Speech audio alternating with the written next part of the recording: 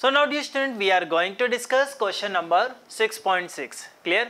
And in this question it is given to you a circular coil of radius 8 cm and number of turns, that is 20, is rotated about its vertical diameter with an angular speed of 50 radian per second in a uniform horizontal magnetic field of magnitude 3 into 10 to the power minus 2 Tesla. So let us try to understand given situation. Now it is given here we have a circular coil. So let's suppose this is circular coil, clear? This is given to you circular coil. It is having radius 8 cm. So I can say value of R we have, this is 8 cm, clear? And number of turns, this is given to you, this is 20, clear? So radius is given, number of turns is given, it is rotated about its vertical diameter. Vertical diameter means we can say this is the diameter. So this is diameter and this is axis along diameter, clear? And it is rotated about this diameter, and angular velocity, this is also given to you, angular speed omega with 50 radian per second, fine. And in a uniform magnetic field, so let's suppose I am assuming here uniform magnetic field, this is exerted in perpendicular inward direction, clear? So this is uniform magnetic field and value of B, this is given to you 3 into 10 to the power minus 2 Tesla, clear?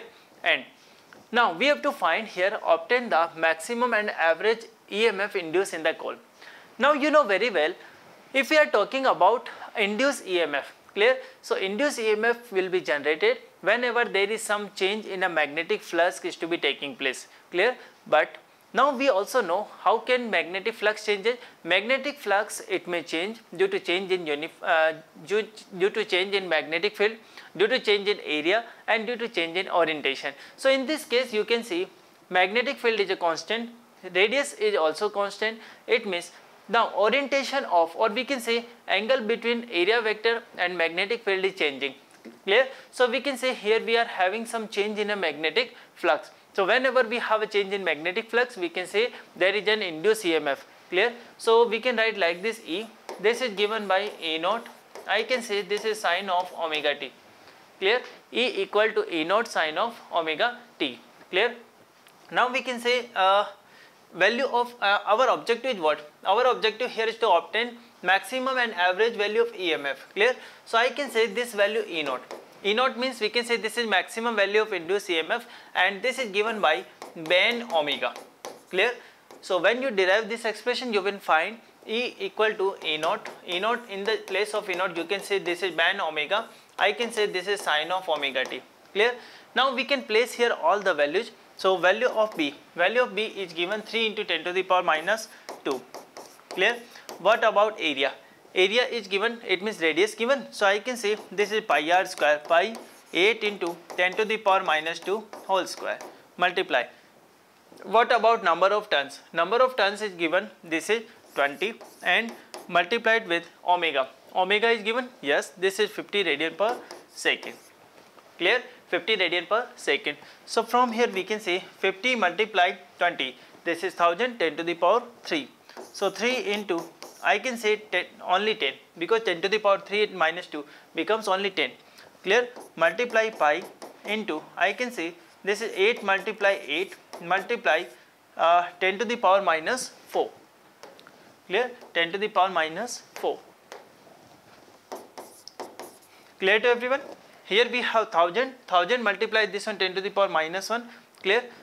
Yes or no? This is 1000 multiply this one 10, it means only 10, clear? This is 3, this one is pi, 8 multiply 8 10 to the power minus 4, clear? So from here you can say this is 30, pi multiply 64 multiply 10 to the power minus 4, clear?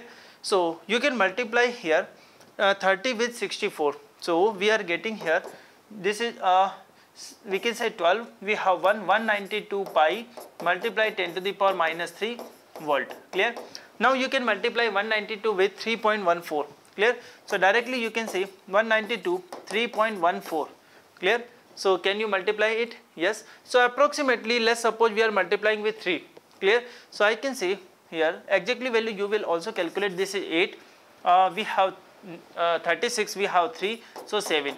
2, 9, 1 multiply, I can say this is 6, clear, 9, 3, 27, so this is 7, we have to this one, clear. So if you add it, you will find this value, clear. So from here you are calculating value of E naught, means maximum value of induced EMF, this is given by, I can say 8, we can say this one is 8, clear, 9 or 7, 16 or 6, 22, clear.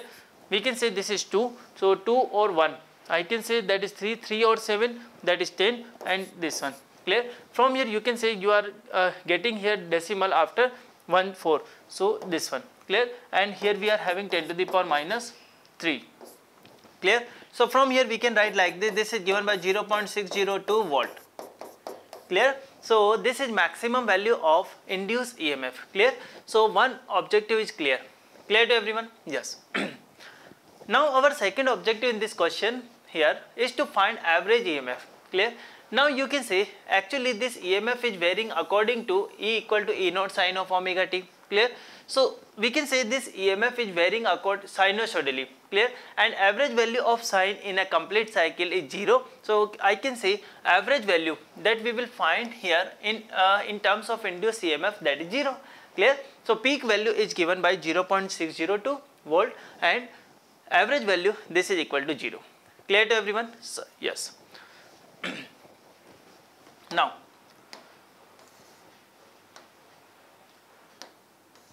yes, now we are going to discuss the rest of part of this question, clear, concentrate here. This value will be useful for us, that is 0.602 volt, clear, yes. I think you are getting my all points, clear. I am trying to clarify your, I am trying to give you all the concept that is related to this question, clear. Now listen carefully. So from here you can see, if I talk about next part, if the coil forms a closed loop, okay, and resistance is given to you 10 ohm, so value of R that is equal to 10 ohm, it is given. Now we have to calculate here, calculate the maximum value of current in a coil, clear. So maximum value of current, I can say this is given by E naught by R, clear. Value of E naught we know, this is 0.602 divided by, I can say that is 10, clear. So from here we can write like this 0.0602 and this is ampere, clear. So this is maximum value of current, clear. Now we have to calculate here average power loss due to Joule heating, clear. So I can say average power heating, clear. Average power heating equal to what? I can say this is given by IIMS square multiplied with R, clear. Or if it is given here average power loss we have to find, clear. So for that I will write here this is IRMS, clear. IRMS we can say this is equal to what? I naught by root 2, I naught, so we can write like this I naught square divided by 2 multiplied with R, clear, 1 by 2, clear, I naught square. So we can say this is 0.06 multiply 0.06 multiply, clear, and value of R that is equal to 10, clear. So now you can say here we can say this is 0.03, clear, multiply this is 0.6, clear. So from here we can write like this value of average power, this is given by we can say 18 divided by, clear, 18 divided by we can say 1000, clear. So we can say this is equal to 18, directly you can say 18, this is 1 and 18 divided by 1000 watt, clear. So this is average power, and now you can say from where this power actually you are getting, actually this coil is rotated by some mechanical means, clear. Mechanical means we can say here we are, let's suppose here we have a motor, clear, and this motor is actually rotating this coil, clear.